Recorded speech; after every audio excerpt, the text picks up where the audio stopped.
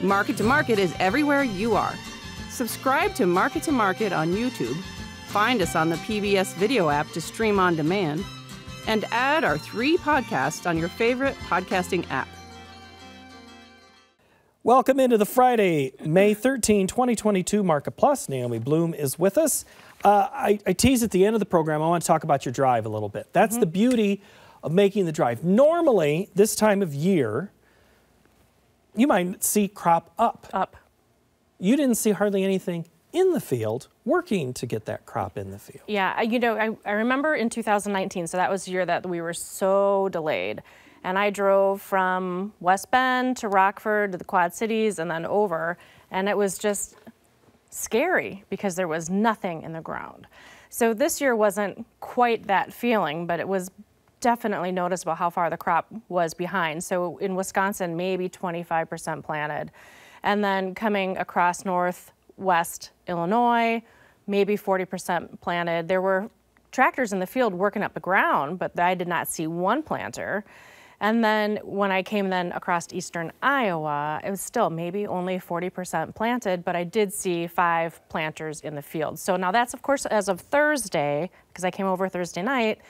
So a lot can happen by Sunday night when they get all the data together for the weekly crop progress report. But I'm like, there's going to be no way nationwide we can be more than 50% planted. But like 2 weeks ago, the whole thought was, well, we'll get to this week, meaning the week we are in now, right. We're going to catch up. Right. And we're not. I don't think we did. No. So what does that mean come Monday? Okay, so come Monday, if we are less than 50% planted, the market is really going to get jittery because this was the end all of all weeks. We needed to be 50% planted by the middle of May or we're in trouble because then we know for sure that yield has a tendency to work lower, which the USDA already accounted for. So they at least, you know, were very forthright with that. But again, it'll be interesting to see how those northern states can do now. You know, they went from being so dry and now they're just absolutely saturated. Places in Wisconsin got 2 to 3 inches of rain this week. And we had, you know, the strong storms that have come through. And so you're seeing storm damage. You're seeing the dust bowl that happened just this week on some parts of the western plains. So now it's out, and you know, I'm kind of thinking, well, maybe it just puts a lot of pressure on the eastern corn belt to get it all right for the rest of us because it's struggling, and no question it's behind, and that does not bode for record yield. So just go ahead and tell Glenn it's all on him. Yeah, Glenn in Ohio. Glenn in Ohio, it's all on you. All right, let's talk wheat. You mentioned the Dust Bowl era. Louise has a question about wheat. This is what I was going to start asking, and I got distracted with something shiny. She's asking how much of the current wheat price is due to the Russia-Ukraine situation. Okay, so when the wheat market first dealt with the Russia-Ukraine thing, you know, we had that push higher, which was overdone because some of that was just euphoric buying. And then, of course, we had the big pullback. So right now, I think we're in a state of appropriate pricing for understanding where the Ukraine crop is going to be. The USDA cut it by 1/3 for this next coming year. So we've got that on paper now. We know that our crop is not fantastic, and that's why with the USDA report this week, the fact that they cut next year's ending crop to be smaller than this year's ending stocks is a huge flag of we're in trouble. So the marketplace, I think right now, has quantified what's happened with Ukraine, but now we're going to see if we don't get our crop planted here for the spring wheat crop, or if our winter wheat crop yields end up becoming smaller, the wheat price has every reason to inch a little bit higher. I could see us retesting the highs from the initial euphoric price rally that we had in February and early March, but I don't think we have a reason to go higher than that. So that would be a point to be focusing on sales and forward contracting if you're comfortable with the value and with what your crop is going to be yielding. So the dry story is one, and the wet in the war. Let's talk Aaron's question here in Ocheyeda's first one. What's the magic number of prevent plant acres to where it really matters to the trade for additional premium beyond what's baked in? Yeah, so there is hardly like any prevent plant acres factored into this marketplace right now. The market was assuming that it was pretty dry going forward. Prevent plant wasn't really going to be thought of until just this last week. So now the prevent plant talk is more for, as I said on the show, it's North Dakota, it's Minnesota, and now you have something where you need to potentially see that soybean price rally a little higher, or maybe even the corn crop rally, the corn price rally a little higher, to make sure that they mud the crop in. And that's kind of where we're at. And so we know when you mud the crop in, that doesn't yield for record yield either. So prevent plant acres, we can't afford to have any. Like anything dramatic, we really can't. Like double digit? Like, that would be horrible. Yeah. That would be bad. Yeah. So but I mean, when you look at the weather maps and the way things have happened, Yeah. conversations we've had with producers, you've had producers, it's possible in some of these areas. Our friend Tim in Crookston, Minnesota, earlier this week, he hadn't turned a wheel on anything. Right.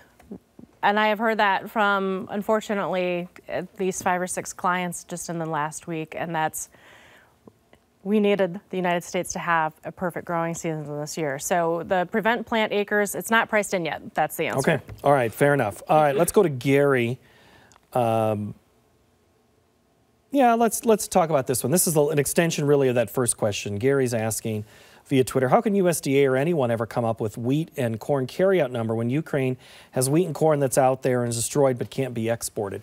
I'm going to add to this, given to what you said, just to kind of change it. There was a story, I think, on Brownfield yesterday, talking to a Ukrainian a Ukrainian agricultural emissary, saying there's mines in the fields. I mean, do you hear anything like that? Does the market hear anything like that and factor that in, USDA either? Yeah, so let me backtrack it a couple of months where the USDA, right at the beginning of their WASDE report, when you read it, when it comes out on their website, they flat out said, we understand that the Ukraine situation is ongoing, this is evolving, we're going to be tweaking and massaging essentially what the values are going to be. So for 2 reports, they did not do much action as far as changing Ukraine numbers on paper, and so this was the first report that they did that. And also still, their first opening line on this month's report talked about how the evolving situation in Ukraine. So we don't know for sure, but I do think that now we have enough information to know that for sure they're probably not going to have a quarter to a third of their crop potential, and it could be more. It could be that they have even half a crop. Or if they grow the crop, can it get harvested? Or does Russia come in and steal it and take it for their own? So those are the questions that we don't know yet. But for the purpose of the balance sheets right now, what we have is, in my opinion, truly, I think, just appropriate for this factor.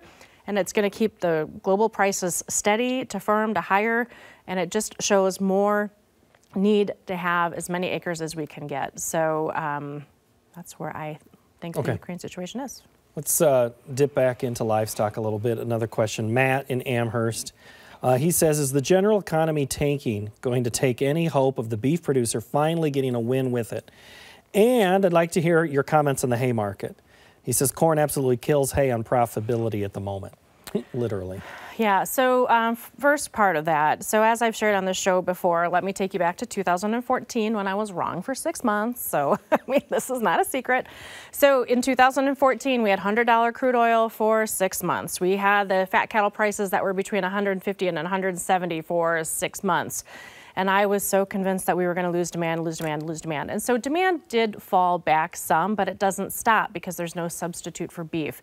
If you're hungry for a burger, you're going to get a burger. When you have your family Taco Tuesday or your spaghetti night, you're going to get hamburger. You might buy a little bit less than what you were, but it doesn't stop. And I think Angie Setzer on the show said it once where she's like, if you're going to go out and celebrate, you're still going to get steak. So the demand is going to be there. It's not going to stop. And I have not seen the consumer change too much now. I think if anything changes, it would be next year after Christmas when the credit card bills come due, when people then, I think, realize more of an economic effect, when we potentially see layoffs start to occur, then I think that's when you could see it. But for the rest of this year, I think it's good demand. I'm not saying we have to run Aaron's question, but I'm just going to ask it. Aaron had another question this week. He's talking about some of the same things when the bull market's going to end, cattle market feeders. He says, or will the economy and macro factors cause the consumer to eat more chicken? There's always that point that the consumer may find a substitute. Do they go to more chicken? Do they go to more pork? All those things, or do they go into seafood? It's not going to be Beyond Meat. I can tell you that because it's hard to cook with and it doesn't taste good. And I'm going to probably get in trouble for that. But that is my personal opinion. But it's also part of the thing that's grown in those areas that are super wet right now. Yeah, that's a good point. I didn't think about that either. That's an impact onto that product too. Yep.